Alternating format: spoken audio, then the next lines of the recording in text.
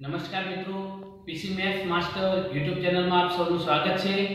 આજે એક આપણે નવી ગુણાકારની ટ્રીક વિશે અભ્યાસ કરીશું।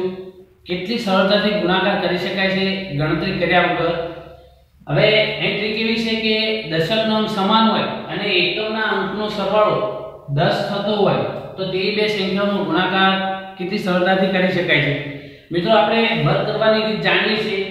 25 × 25 એટલે કે 25 નો વર્ગ કરવો હોય તો આપણે શું કરીએ છીએ, એકમનો અંક 5 હોય એનો તો 5 નો વર્ગ 25, 2 છે 2 પછી કઈ આવે 3 એટલે 3 દુ 6 એટલે 625। એ જ મેથડ છે અહીંયા આપણે શું કરીશું, 25 × 25 દશકના અંક સમાન એકમના અંક સમાન છે 5 5 એનો સરવાળો કેટલો છે 10 સોરી એકમના અંકનો સરવાળો કેટલો થાય 10 દશકના અંક સમાન તો પાયો પાયો 25 આ બે પછી કેટલા આવે 3 3 દુ 6 તો 25 × 25 કેટલા થાય 625।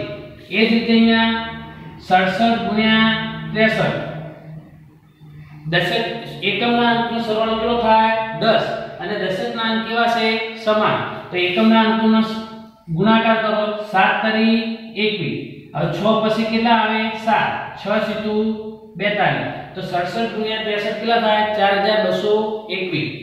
અહીં મિત્રો હવે તમે સરળતાથી તરત જ બોલી શકશો બંનેનો એકમનો જે છે 8 અને 2 એનો સરવાળો કેટલો થાય 10। હવે એવું જરૂર નહીં કે દશકનો અંક જ સમાન હોય, દશકના એકમના અંકથી આગળ જે અંક જેટલા હોય એ સમાન હોય તો આપણે આ મેથડ લાગુ પડી શકે છે।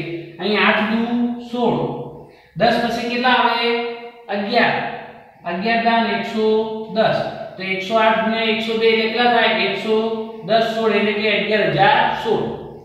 હવે આનો ગુણાકાર તો હવે તમે મૌખિક બોલી શકો 94 × 96 એટલે કેટલા 6 ચોક 24 9 પછી કેટલા આવે 10 9 દાન 90 તો કેટલા આવે 90 24 બરાબર। 94 × 96 તો 6 ચોક 24 9 દાન કેટલા થાય 90 એટલે કે 9024। 112 × 118 બોલો મિત્રો, જવાબ સરળ છે તરત જ બોલી શકશો 8 દુ 16 11 પછી કેટલા આવે 12 11 × 12 એટલે 132 16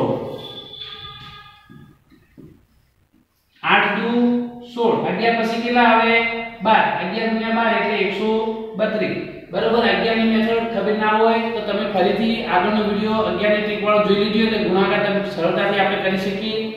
હવે મિત્રો અહીંયા હોમવર્કમાં મેં કેટલાક દાખલા આપ્યા છે 4 એના તમે જવાબ મને કમેન્ટ બોક્સમાં જણાવજો।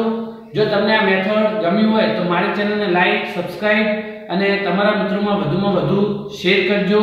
બીજી જ આવી નવી ટેકનિક સાથે નવા વિડિયો હું ફરીથી મૂકતો રહીશ। જય હિન્દ, જય ભારત।